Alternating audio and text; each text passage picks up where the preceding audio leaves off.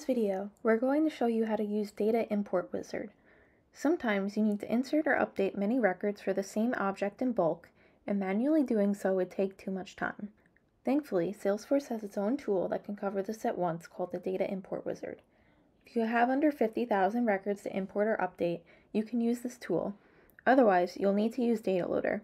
If you're unsure which tool to use, check out our blog post linked below and the differences between the two tools.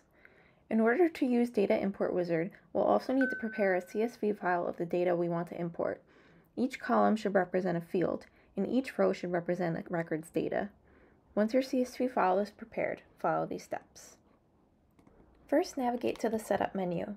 In the Quick Find box, type and select Data Import Wizard. Now scroll down and select Launch Wizard.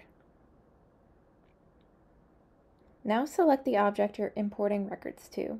We're doing the lead object in this case. Then tell Salesforce what you want to do with the records. In this case, we're adding new ones. Upload your CSV file. And once you're done, select Next. Now we can map the fields. Salesforce can do these automatically based on how you map the fields.